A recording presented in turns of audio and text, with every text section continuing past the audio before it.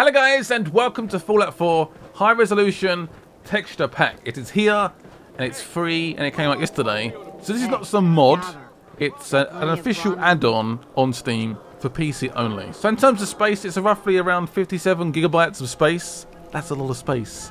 Which takes the overall game to roughly 92 gigabytes.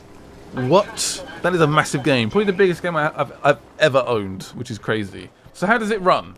Basically, you need a very, very beastly PC. So a 1080 graphics card is recommended, minimum spec, which is a massive graphics card. It's got so much horsepower, but they recommend that as a base card. Wow. Wow, wow, wow. Now, I am playing this in 4K, so it does run between 45 and 60 FPS. If I was going to play it in terms of, like, obviously proper gameplay, shootouts and that sort of stuff, I'd probably go down to like 1440p. It should be a solid 60 then, which is fine. That's perfect. But to be honest, I didn't really sort of notice like a massive change. It's just like little small things. Some things look so crisp, but then some looks quite jaggedy still. So it's only certain textures I think have been changed. I noticed the floors, for example, have definitely been updated. Stuff like posters look really, really crisp. And it's definitely a cool update. But unless you're like really hardcore, like a really beastly PC, and happens to be playing Fallout 4 still, it's not really worth it. Anyway, thank you guys for watching this video. I hope you guys enjoyed the rest of it. What do you guys think of the texture pack? Let me know. Leave your feedback in the comment section below. If you guys happen to enjoy the video or dislike it, leave a like or a dislike. And yeah, hopefully I'll see you guys soon for another video. Enjoy.